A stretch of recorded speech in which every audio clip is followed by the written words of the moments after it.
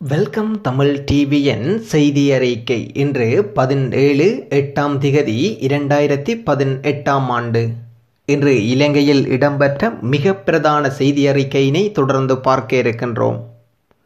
எல்லை நிர்ணயம் அங்கீகரிக்கப்பட்டால் தேர்தல் தேசப்பிரிய.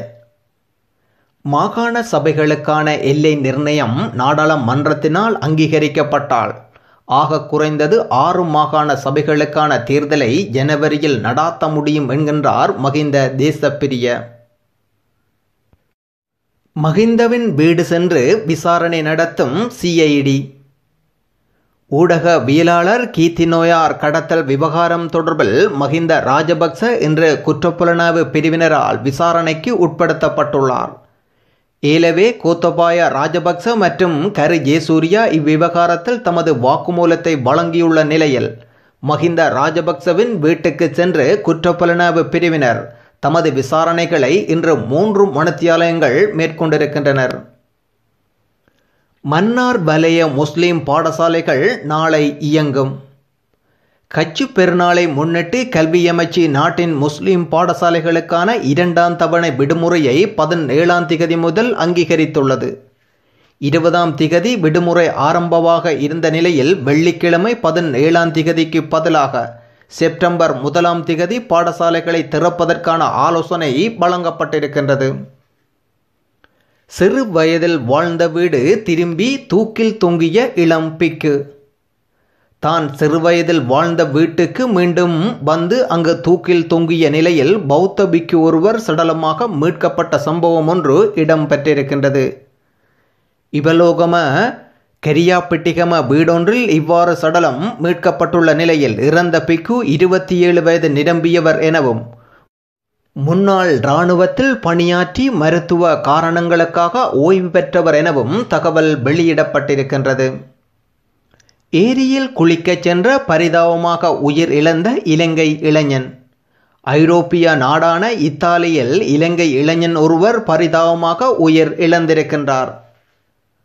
இத்தாலியில் உள்ள ஏரியொன்றில் தனது குடும்பத்தினருடன் குளிக்கச் சென்ற இலங்கையர் நீரில் மூழ்கி உயிர் இழந்துள்ளார். மகரகம பிரதேசத்தைச் சேர்ந்த 35 வயதான ஆசிரிய கசிதா பிரிய என்பவரே இவ்வாறு உயிர் இழந்திருக்கின்றார். பொன்னாலை ஸ்ரீ வரதராஜ பெருமாள் ஆலயத்தின் வருடாந்த பெருவிழா கொடியேற்றத்துடன் இன்று ஆரம்பம். யாழ் குடாநாட்டில் உள்ள திருத்தலங்களில் ஒன்றான யாழ்ப்பாணம் பொன்னாலை ஸ்ரீ வரதராஜ பெருமாள் ஆலயத்தின் வருடாந்த பெருவிழா கொடியேற்ற வைபவம் இன்று ஆயிரக்கணக்கான பக்தர்களின் அரோகரா கோஷத்துடன் இன்று காலை வெகு சிறப்பாக இடம்பெற்றிருக்கின்றது. யாழ்ப்பாணத்திற்கு சுற்றுலா வந்த குடும்பத்திற்கு ஏற்பட்ட பரிதாபம். விடுதி உரிமையாளர் கைது.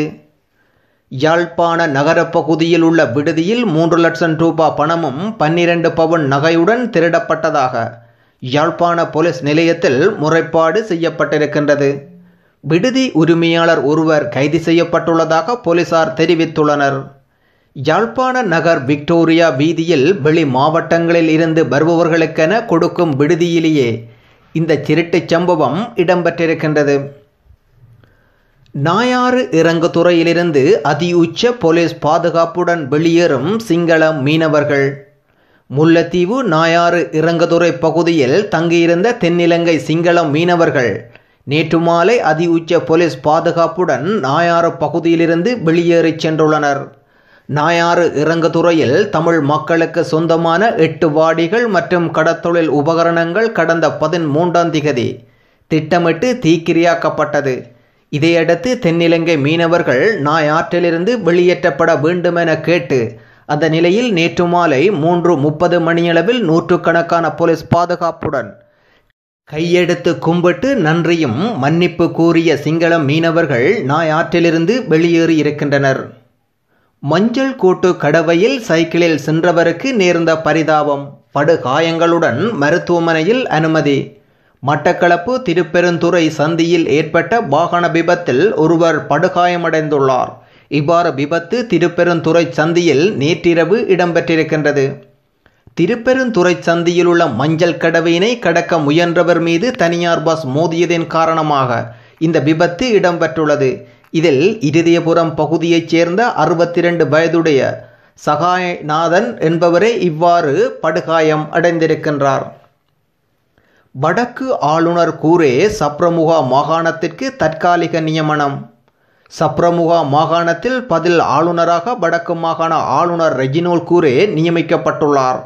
சப்ரமுகா மாகாண ஆளுநர் நிலுக்க ஏக்கநாயக்க இத்தாலிக்கு பயணமாகி உள்ளதனால் அவர் இலங்கையில் இல்லாத நாட்களில் சப்ரமுகா மாகாணத்தின் பதில் ஆளுநராக ரெஜினோல் கூரே செயற்படுவார் என செய்திகள் வெளியாகி இருக்கின்றன. திருவருள்மிகு நாவட்குழி தட்சணாமூர்த்தி தேவஸ்தானத்தில் இடம்பெற்ற ஆராதனைகள். வாழ்வெட்டு குழுக்கு ஆப்பு. யாழில் ஆயுதங்களுடன் அட்டகாசம் செய்த கும்பல் போலீசாரால் அதிரடி கைது. யாழ்ப்பாணத்தில் வாளால் வெட்டி காயப்படுத்தி வர்த்தகர்களிடம் கப்பம் பெறும் 2 குழுக்களைச் சேர்ந்த 10 பேர் கைது செய்யப்பட்டுள்ளனர். கைது செய்யப்பட்டவர்களிடமிருந்து மோட்டார் சைக்கிள், வாள், கத்தி மற்றும் இரும்புகள் மற்றும் பல்வேறு இடங்களில் பறிக்கப்பட்ட கைப்பைகள் சிலவும் போலீசாரினால் மீட்கப்பட்டுள்ளது.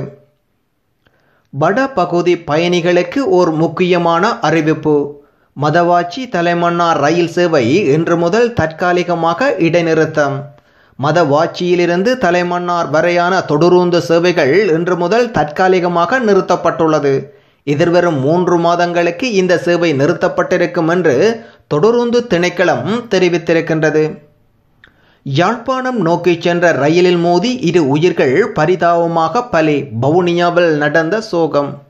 வவுனியா பரநாட்டாங்கல் பகுதியில் ரயிலுடன் மோதுண்டு 2 மாடுகள் பரிதாபமாக உயிர் இழந்திருக்கின்றது.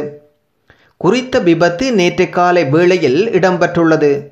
புறநாட்டாங்கல் புகையிரத கடவைக்கு அருகாமையில் கொழும்பிலிருந்து யாழ்ப்பாணம் நோக்கி பயணித்த ரயிலுடன் மோதுண்டு 2 நாம்பன் மாடுகள் சம்பவ இடத்தில் பரிதாபமாக உயிர் இழந்திருக்கின்றன. யாழ்ப்பாணம் மருதனார் மடத்திலிருந்து பக்தர்களுக்கு அருள் பாலிக்கும் திருவருள்மிகு ஆஞ்சநேய பெருமான். இலங்கையை தொடர்ந்தும் சூழ்ந்தும் சிவப்பு வளையம். இதுவரையில் விலக்கப்படாத எச்சரிக்கை. நாடு முழுவதும் காணப்படும் மழையுடனான வானநிலையும் காற்றும் நிலையும் மேலும் தொடரும் சாத்தியம் காணப்படுவதாக இலங்கை வளிமண்டலவியல் திணைக்களம் தெரிவித்திருக்கின்றது. யாழ்ப்பாணத்தில் திடீரென தீப்பிட்டி எரிந்த காரினால் பெரும் பரபரப்பு. தெய்வாதீனமாக தப்பிய உயிர்கள். யாழ்ப்பாணம் ஆனைக்கோட்டை அரசடி பகுதியில் ஓடிக்கொண்டிருந்த கார் திடீரென தீப்பிடித்து எரிந்துள்ளதன் காரணமாக அப்பகுதியில் பரபரப்பு சூழல் ஏற்பட்டது. இந்த சம்பவம் நேற்று இரவு 8 மணியளவில் இந்த விபத்து சம்பவம் இடம்பெற்றுள்ளது. காரில் ஏற்பட்ட மின் ஒழுக்கின் காரணமாக குறித்த விபத்து நேர்ந்துள்ளதாக தெரிவிக்கப்படுகின்றது. நுவரேலியாவில் 291 குடும்பங்கள் இடப்பெயர்வு. நீர்த்தேக்கத்தின் நீர்மட்டம் உயர்வு, மின்சாரம் துண்டிப்பு, போக்குவரத்தும் பாதிப்பு. சீரற்ற காலநிலையினால் தொடர்ச்சியாக பெய்து வரும் மழை காரணமாக மேல் கொத்மலை நீர்த்தேக்க பகுதியில் 3 வான்கதவுகள் காலை திறந்துவிடப்பட்டுள்ளது. அட்டன் போலீஸ் பிரிவுக்கு உட்பட்ட அட்டன் குடகாம பகுதியில் மண் சரிவு அபாயம் காரணமாக பாதுகாப்பான இடத்திற்கு இடம் பெயருமாறு அட்டன் போலீசார் பணித்துள்ளனர். மஸ்கலியா பிரவுன்வீக் தோட்டம் கெஸ்கீவின் பிரிவில் மக்கள் குடியிருப்பு பகுதியில் உள்ள ஆலமரம் ஒன்று முறிந்து விழுந்ததில் அபாயத்தில் உள்ளதனால் மேற்படி குடியிருப்பில் வசித்து வரும் 18 குடும்பங்களைச் சேர்ந்த 80 பேர் வெளியேற்றப்பட்டுள்ளனர். நல்லாட்சி அரசாங்கம் ஆட்சி பீடமேறி இன்றுடன் 3 வருடங்கள். பிரதான கட்சியினை ஒன்றிணைத்து மக்களின் பிரச்சினைகளை தீர்த்து வளர்ச்சி கண்ட ஜனநாயகமும் மனித சுதந்திரமும் உறுதிப்படுத்தப்பட்ட தேசமாக இலங்கையை கட்டி எழுப்புவது அரசாங்கத்தின் நோக்கமாக இருந்தது. இதற்காக சமாதானம், நல்லிணக்கம், அபிவிருத்தி ஆகியவற்றை மூலாதாரமாக கொண்டு பல்வேறு அபிவிருத்தி திட்டங்கள் அமுலாக்கப்பட்டன. தீவிரவாத அரசியல் கட்சிகளுக்கு உட்பட்ட குழு ஒன்று நாட்டின் உயர்கல்வி துறையை சீர்குலைக்கின்றனர். பல்கலைக்கழகங்கள் மற்றும் உயர்கல்வி நிறுவனங்களில் இடம்பெயரும் பகிடிவதை தொடர்பான குறைபாடுகளுக்கு அமைய தேவையான நடவடிக்கைகளை போலீஸ் நிலையங்கள் மூலம் மேற்கொள்வதற்கு போலீஸ் மா அதிபர் நடவடிக்கை எடுத்துள்ளார். அமைச்சர் பைசர் வழங்கிய இலவச டிக்கெட்டுகளினால் 4 மில்லியன் ரூபாய் வருமானம் இழப்பாம். உள்ளூராட்சி மாகாண சபை மற்றும் விளையாட்டுத்துறை அமைச்சர் பைசர் முஸ்தபா தனக்கு நெருக்கமானவர்களுக்கு இலவசமாக டிக்கெட் பகிர்ந்தளித்தமையினால் இலங்கை கிரிக்கெட் நிறுவனத்திற்கு 4 மில்லியன் இழப்பு ஏற்பட்டுள்ளதாக பாராளுமன்ற உறுப்பினர் ரொசான் செமசிங்க குறிப்பிடுகின்றார். நான் ஆரம்பித்து வைத்த இலவச சுகாதார சேவைகளை இன்று சர்வதேச சமூகம் முதல் பாராட்டுகின்றது. வடக்கு மக்களுக்கு அனைத்து சுதந்திரத்தையும் வழங்குவதற்கு நல்லாட்சி அரசாங்கம் ஈடுபாடு காட்டுவதாக சுகாதார போசனைகள் மற்றும் சுதேச மருத்துவ அமைச்சர் ராஜித சேனாரத்ன யாழ்ப்பாண போதனா வைத்தியசாலையில் நேற்று பிற்பகல் இடம்பெற்ற நிகழ்வின் போது மேற்கண்டவாறு தெரிவித்திருக்கின்றார். அதிகூடியளவில் வாக்களித்த கல்முனைக்கு ஜனாதிபதி இன்னும் விஜயம் செய்யாதிருப்பது கவலை அளிக்கின்றது. 2015ஆம் ஆண்டு ஜனாதிபதி தேர்தலில் அதிகூடிய வீதத்தில் வாக்களித்து மைத்திரிபால சிறிசேனாவின் வெற்றியில் பாரிய பங்களிப்பு செய்துள்ள கல்முனை தொகுதிக்கு இன்னும் அவர் ஒரு தடவையேனும் விஜயம் செய்யாதிருப்பது குறித்த பகுதி இப்பகுதி மக்கள் மிகுந்த கவலையடைந்துள்ளனர் என முன்னாள் கல்முனை பிரதேச சபை உறுப்பினர் அப்துல் காபூர் தெரிவிக்கின்றார். மஹிந்த 10 வருடங்களில் பெற்ற கடனை விட நல்லரசாங்கம் 3 வருடங்களில் பெற்ற கடன் அதிகம். தேசிய அரசாங்கம் தோற்றுவிக்கப்பட்டு இன்றுடன் 3 வருடங்கள் பூர்த்தியாகியுள்ளது. இதுவரை காலமும் அரசாங்கம் கடந்த அரசாங்கம் முன்னெடுத்த அபிவிருத்தி பணிகளை பூர்த்தி செய்துள்ளது. புதிதாக எவ்வித அபிவிருத்திகளையும் செயற்படுத்தவில்லை என கூட்டு எதிரணியின் பாராளுமன்ற உறுப்பினர் வாசுதேவ நாணயக்கார குற்றம் சுமத்தியிருக்கின்றார். நாட்டு மக்கள் நிம்மதியாகவும் மூச்சுவிடக்கூடிய சூழ்நிலையை உருவாக்கியுள்ளோம். நாடெங்கிலும் 10 லட்சம் காணி உறுதிகளை வழங்கும் தேசிய திட்டத்தின் கீழ் நேற்று இரத்தினபுரி மாவட்டத்தில் இடம்பெற்ற வைபவம் ஒன்றில் உரையாற்றுகையில் பிரதமர் இதனை குறிப்பிட்டிருக்கின்றார். விசேட அதிரடிப்படையினர் சென்ற பஸ்ஸுக்கு கல்வீச்சு, துரத்தி பிடித்த அதிரடிப்படையினர். திருகோணமலை விசேட அதிரடிப்படையினர் சென்ற பஸ்ஸுக்கு மறைந்திருந்து கல்வீச்சு நடாத்திய சம்பவம் ஒன்று இன்று காலை பத்மாவச்சி பகுதியில் இடம்பெற்றுள்ளது. திருகோணமலை சர்தாபுர விசேட போலீசார் அதிரடிப்படையினர் திருகோணமலை கரவப்புத்தானை பிரதான வீதியினூடாக பஸ்ஸில் பயணித்துக் கொண்டிருந்த போது வீதியோரத்தில் மறைந்திருந்த கல்வீச்சு நடத்தியதாக தெரிவிக்கப்படுகின்றது. கல்குடா பகுதியில் வீசும் கடும் காற்றினால் பல இடங்களில் பாதிப்பு. நாட்டில் பல பகுதிகளிலும் காற்றின் வேகம் அதிகரித்து காணப்படுவதோடு மட்டக்களப்பு மாவட்டத்தில் கல்குடா பகுதியில் சில நாட்களாக காற்றின் வேகம் அதிகரித்த வண்ணமே காணப்படுகின்றது. குறித்த பகுதியில் இரவு பகலாக கடும் காற்று வீசுவதனால் வீட்டின் கூரைகள், மரங்கள், வீதிகளின் காட்சி பதாகைகள் போன்றன சேதமாகி காணப்படுகின்றன. ஏறாவூரில் பாரிய விபத்து, இளைஞர்களை அடையாளங்காண உதவுங்கள். காத்தாங்குடியிலிருந்து ஏறாவூர் நோக்கி வந்து கொண்டிருந்த 2 இளைஞர்கள் மீது இலங்கை போக்குவரத்து சபைக்கு சொந்தமான பஸ் வண்டி மோதியதில் 2 பாரிய காயங்கள் ஏற்பட்டுள்ளது. இவர்கள் சிகிச்சைக்காக மட்டக்களப்பு வைத்தியசாலைக்கு கொண்டு செல்லப்பட்டுள்ளனர். இவர்கள் பற்றிய விவரம் தெரிந்தார் குடும்பத்தாருக்கு அறிவிக்குமாறு கேட்டுக்கொள்ளப்படுகின்றீர்கள். நீங்கள் கேட்டுக்கொண்டிருப்பது வெல்கம் தமிழ் டிவியினூடாக இன்று இலங்கையில் இடம்பெற்ற மிக பிரதான செய்தி அறிக்கையினை கேட்டுக்கொண்டிருக்கின்றீர்கள். தொடர்ந்து எமக்கு கிடைக்கப்பெற்ற ஒரு பிறந்தநாள் வாழ்த்துச் செய்தி ஒன்றை இன்று தொடர்ந்து பார்க்க இருக்கின்றோம். இன்று பிறந்தநாளை கொண்டாடும் சபாரத்தினம் இந்திரகுமார் தனது 35வது பிறந்த தினத்தை இலங்கை போய்த்தோட்டம் ருவன்வெல்ல பகுதியில் தனது இல்லத்தில் வெகு சிறப்புடன் கொண்டாடி வருகின்றார். சபாரத்தினம் இந்திரகுமார்.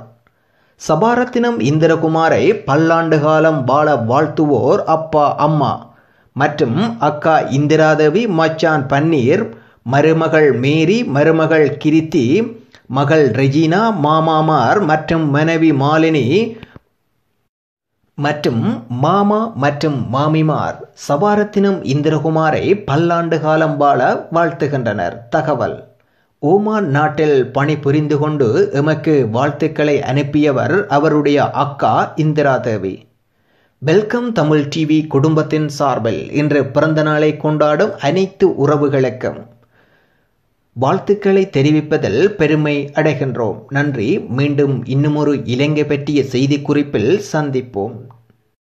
எமது இந்த செய்தி பிரிவுக்கு நீங்கள் தந்து கொண்டிருக்கும் ஆதரவுக்கும் ஒத்துழைப்புக்கும் மிக்க நன்றிகளை தெரிவிக்கின்றோம். வெல்கம் தமிழ் டிவி குடும்பம்.